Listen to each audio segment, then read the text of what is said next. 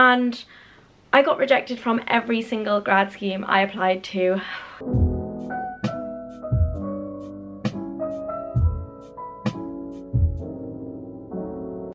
Hello everybody, welcome back to my channel. Gosh, it feels like so long since I've just done one of these sit down videos where I kind of chat to you. I have tried to record this video once already, but I wasn't particularly happy with it. I did write down some talk points that I really wanted to hit on, but it felt like it was missing something, so I think I just need to sit down and chat and ramble and talk about myself and my story first. Gosh, that sounds so cliche. Let me talk about my story. It's not that deep. But just sort of share my experience with you guys first, and then I'll get on to the talk points that I had written down. So today's video is going to be about rejection and failure in general, but also more specifically related to the job world, job applications, graduate schemes, and sort of my experience with failure and my perception of it and how I've dealt with it. So I think to start this story I should go back to a year ago. It's actually coming up a year since I graduated, but obviously that never happened because of COVID. So around a year ago, or slightly longer, I was in my final year at the University of Cambridge and I was applying for jobs. I'd actually been applying for jobs and looking at jobs since the summer before starting third year. Like, I was really keen, and I'd been told by a couple of people, like, look out for grad schemes, they'll advertise early. And obviously I was the first person in my family to go to university, so I didn't really know what a grad scheme was, when they got advertised, what they were looking for, what the process was like. I didn't realise you had to sit lots of like psychometric tests and pre-recorded interviews. Anyway, ramble aside. So I started looking for jobs back then, and I'd always had that mentality of like, work hard and it will pay off. Everything I've achieved in life, I've worked really hard to get it, and my reward for that has always been like good grades or getting into the university I wanted, getting the grade I wanted in my final year. And my parents had always said to me, whatever you put your mind to, if you work hard, you will achieve it. And I think this is a really great philosophy to live by. I think everyone should live by this philosophy, but it's not true, I don't think, and that's something I came to discover in my third year that was quite difficult. Or perhaps not that it's not true, just it doesn't always happen instantly. The success doesn't always come right away after your hard work. But when I was applying for grad schemes, I felt that I'd put in a lot of effort, a lot of hard work to get onto the grad schemes I wanted. I thought, you know, I'd worked hard at university, that my employers would see these grades and all of the voluntary stuff I'd done, the societies I'd been a part of and the experience I had, and they'd want to take me on. And, you know, it doesn't help when you've got people around you saying, oh, a Cambridge degree will open all doors, it'll get you anywhere. So you start to think, oh, maybe it's true, maybe I might have a slight advantage.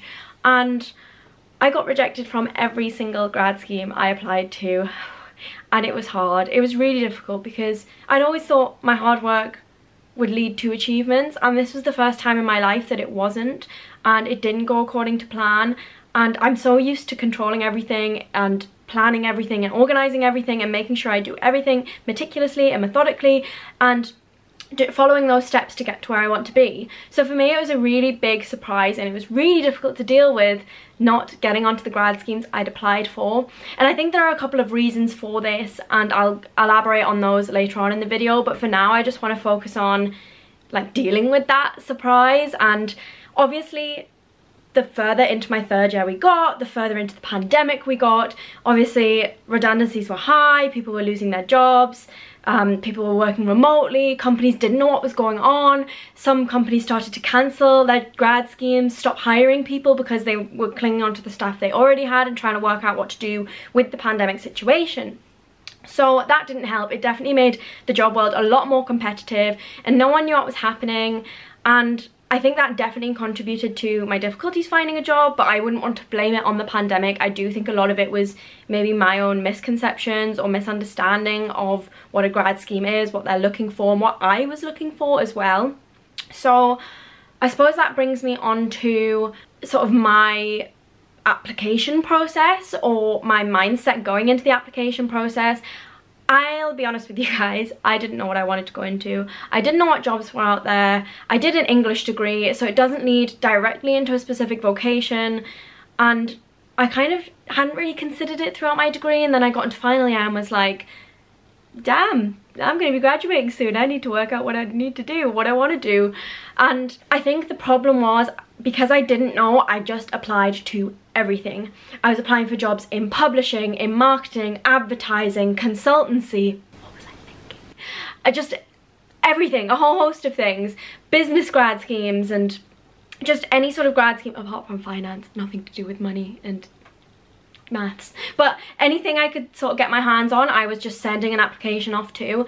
And I kept a spreadsheet of all the jobs I'd applied to and the status of my application, what I needed to complete. And I think my first downfall was not knowing what I wanted to do and just applying to everything, because they will see in your application that you're not passionate about this role or they're just another company in your list. I think companies definitely do know that you will be applying for lots and lots of jobs. You know, you might apply for about 50 jobs as a graduate and maybe hear back from one. They do know this, but you need to make them certain that that is what you want to do. You are the only person for this job. You are so passionate about it. And my passion clearly didn't come through, because a lot of these grad schemes I wasn't passionate about, and I was very confused and didn't know what sector I wanted to go into, what job role I wanted to go into, and that definitely would have shown. I think my next mistake was not particularly knowing the application process. So as I said, I was the first person in my family to go to university. My parents weren't really that clued up on what a grad scheme was or how to apply, so I couldn't really go to them for advice or help.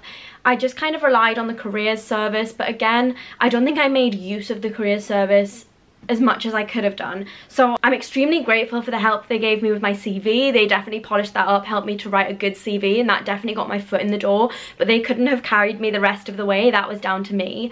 And I think I wish I'd spent more time just chatting to them about what was out there, because a lot of the jobs out there you might not even know exist. Like before my final year, I didn't know what consultancy was, for example. It's not really, it is quite a generic term. It can refer to lots of different things, and it's not like one of these professions like that you hear bandied about all the time, like doctor, teacher, nurse, policeman. You know, consultant is just a bit vague. So that's just one example, but I didn't really know my options were out there, and I could have made better use of my careers service and really pinned down what I wanted to go into after I'd polished my CV, and I didn't. I did see them a couple of times at least. I do thank myself for watching videos, listening to podcasts, reading up online about professions, but I do think maybe I just needed some more time, and that's okay too. And there doesn't need to be a big rush to find your dream career at once. Obviously it's very important to get a job and earn your own money and be independent and support yourself straight after university or as soon as you can, but that doesn't have to be your dream profession. I think you can definitely go into a profession and sort of bide your time while you keep working out what you want to do. Obviously I wasn't that clued up on what sector I wanted to go into. I wasn't that clued up on the process, so when I got there I was like, what's a psychometric test? What's a pre-recorded video interview? And I was saying all of these things that I didn't realise you could actually prepare for.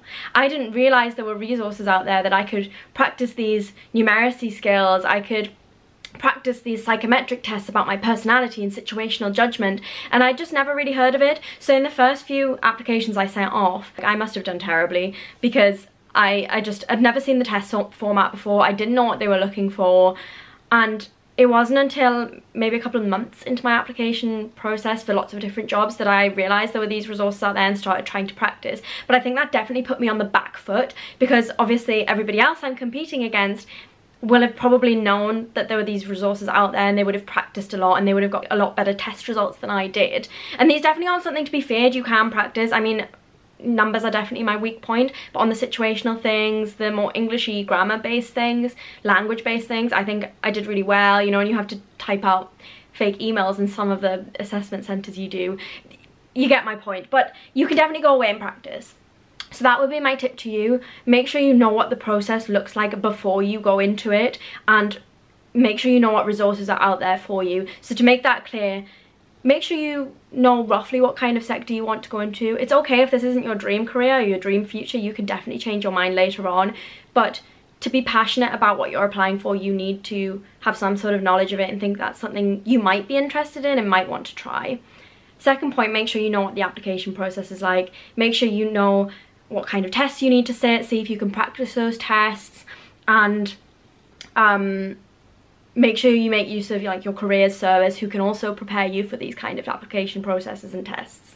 And then after that kind of comes the countless rejections, and it was so difficult for me. I just kept wondering what am I doing wrong? And obviously now I can see that maybe it was the lack of passion, not knowing how to sit these tests, but at the time I just thought, I'm trying so hard, I'm tailoring my cover letters to you, I'm trying to get across my enthusiasm, I think my CV is looking in really good shape, like why is nobody wanting to take me on? And it was really, really frustrating. And when I got into about my 50th rejection, I just thought, I'm never going to find a job. I thought my Cambridge degree would count for something, I thought my first class would count for something, maybe it's the degree I've done, maybe it's just me, and you really start to doubt yourself. So my next tip to you guys is don't lose hope, don't lose faith, keep going. And I know this is really hard when you're kind of in this rut or in this dip of not getting anything back. And the worst part is, for a lot of these jobs, you don't get feedback. They don't say, this is what went well, this is what you could have improved. Or for some of them it's automated, so maybe it's not as tailored as if a person had interviewed you and told you where you'd gone wrong. If it's like you've sat a test and they say, you're really strong at your English skills, but you're not very strong at your numbers, I'm like, tell me where I went wrong with the numbers. Tell me like which questions I struggled on the most. And it is difficult in that sense, and I think a good bit of advice is maybe send a follow-up email. Some companies will be happy to give you feedback if you ask for it. Obviously they can't do that for every candidate, but if they do get one email to their hiring department saying, please can you tell me in my pre-recorded video interview where I went wrong, or in my assessment centre where I could have improved, I think a lot of companies would be more than happy to help you on your journey towards finding a company for you. So the next step to dealing with my rejection or my failure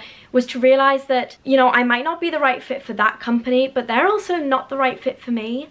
I did attend a couple of assessment centres and I came away thinking, gosh, that was really awful. I hated every second of that. They made me do a lot of maths, they made me do a lot of presentations, I had to interpret a lot of data. I didn't think that's what the grad scheme would entail, that's not my sort of speciality.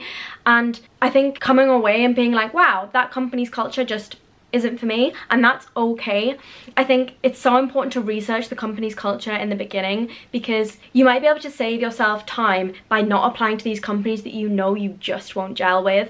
I think if I'd paid more attention to the company's culture and saw that they were really data driven, really maths heavy and financially sort of geared, I mean, as most companies are, but maybe that grad scheme in particular was more towards STEM minded people, then maybe I could have saved my time, my money, like traveling there and sitting the assessment centre. And I think after I came to realise this, it meant I could definitely put a lot more time and effort into the companies and the grad schemes I really did care about. And even when I was rejected from those, and I was quite upset because I thought, you know, that company really seemed like a right fit for me, it was just about realising maybe there are candidates with more experience than I have. Maybe I need to take a year out and just gain a little bit more work experience, do a bit more voluntary work, try and, you know, maybe get an internship instead, just to do 6 weeks intensive program, learning about that industry to work out if it is something I'm interested in. Contacting alumni, that is something I did do as well. I got in touch with a lot of alumni from my college to ask, what's it like in publishing? Can I just ring you and ask what your job in marketing's like? And oh, can I email you about what you do in this sector of your business? And that really helped me to narrow down what sector or job role I wanted to go into. Now, I also want to talk about why I'm glad I was rejected and what I've learned from that rejection. As I've said, I'm really glad I was rejected because it helped me to work out what industry and sector I did want to go into and which industries and sectors I really did not want to go into. And I think maybe that's something I wouldn't have known without sitting these tests or assessments or attending assessment centres and interviews. Some of it is just trial and error, and it's definitely not wasted experience, because even though I wasn't successful out of it, I have worked out what I do want to do, and from that I've gained a bit more experience, a little bit more confidence to go into my next interview or assessment centre, and I can be the best version of myself. I'm more prepared for the kinds of questions they will ask, because as things go, if they're asking you personality or experience-based questions, they're more likely to ask you similar sort of questions like, name a time you showed leadership skills, or what's your proudest achievement to date, or name a time where something went wrong and how you responded to that situation going wrong. And you sort of can prepare for these questions more. So I am glad that I gained a lot of that experience. And one thing I did realise coming out of some of the assessment centres I sat was that for a lot of them, they'd all failed first time too, and this was actually their second time doing an assessment centre for this company. They were actually a year ahead of me. They'd already graduated and they'd come back because they'd also learned from their past mistakes or experiences. So that was quite funny for me, but also quite a learning curve, realising, you know what, maybe I will be like you in a year's time and I'll be coming back again more prepared than ever. And I think some companies do tend to go for people like that more because they've had that extra year experience and they've had that chance to learn and grow and come back more prepared. I've sort of already touched on this, but the reason I'm glad I was rejected is because it just gave me a year to slow down and work out what I wanted to do. So obviously with the pandemic, that kind of added or contributed to that pause in everybody's timelines, but it did mean I could just come home away from university, clear my mind, be in an environment I felt really comfortable in, and just slow down. And obviously everyone was working remotely at the time. It meant I could just slow down with my applications. I'd missed the boat for grad schemes. There was nothing I could do. I'd been rejected from grad schemes, but that wasn't to stop me from applying to graduate jobs or just normal jobs. It didn't have to be permanent. It didn't have to be my dream career, but it was just an opportunity for me to try something I might be interested in. So I applied for a grad job, and that this is different to a scheme. It's not like a training program, it is a job, and they'll train you maybe for 2 weeks and then you're straight into the job. Unlike a graduate scheme, they might train you for 2 whole years on an intensive program instead. And the first grad job I applied for, I actually got, and that did wonders for my confidence and my self-esteem. But I've learned so many valuable skills from this job now that I feel confident to apply to any grad scheme again, any job again, and I can talk about the wealth of knowledge and experience I've gained from this year out and the skills that I now have, or transferable skills that I've learned from this job when going forward. It's also made me realise, you know, what industries I might be more interested in. I keep saying this again and again, but I have gone out and got a bit of experience and thought, this is, you know, the aspect I really love about this job. This is the aspect that I haven't been as interested in. So maybe going forward I should steer my career in this direction or instead, or ask my company, can I try doing this role a bit more, or is there any more work I can take on to try this aspect of the business instead? And finally, I think from my rejection, I've definitely learned resilience, and I think my motto still stands that hard work does pay off, but it doesn't always pay off at once. And sometimes it doesn't pay off because your hard work is misplaced, or you're working hard but not towards the right thing. As soon as I realised that I was channeling my energy into the wrong places, gosh, sounds so spiritual and deep, but as soon as I realised I was channeling my energy in the wrong places, I could then refocus it more towards something I was interested in and I wanted to do. And I think that's definitely left me more prepared now for the working world, for whatever the future may hold. Just you guys wait and see. And I can't wait to share my rejections and my successes with you guys and let you know that rejection is totally normal. You will not, in most cases, be offered the first job you apply for. You might apply for hundreds of jobs before you get your foot in the door, before you get your first interview, and that's okay. And it's really difficult to accept that when you go on LinkedIn or Facebook or any sort of social media, or you pass by your old course mates and ask what they're up to, and it seems that everybody's thriving. But obviously everybody only talks about the ups and the positives and the successes on social media or to your face, because they don't want to reveal to you too that they actually had to go through a really difficult process to get where they are too, probably, and they had to deal with rejection. Nobody wants to talk about their failures because it's difficult and it can feel embarrassing and it can really get you down. But I think the more we talk about failure, the more normalized it can become, because after speaking to lots of friends who have been in a similar position to me, I have realised that we've all struggled this year. Every graduate who's ever existed has probably struggled with the transition from university to work and finding a job.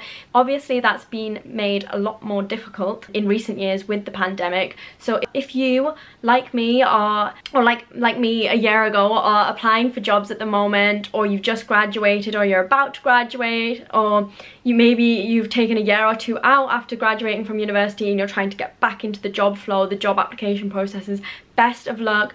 Please keep going, please hang in there. It might feel difficult, you might face a lot of rejections, but I was gonna say something that I think my English teacher taught me at school, but it is such a cliche.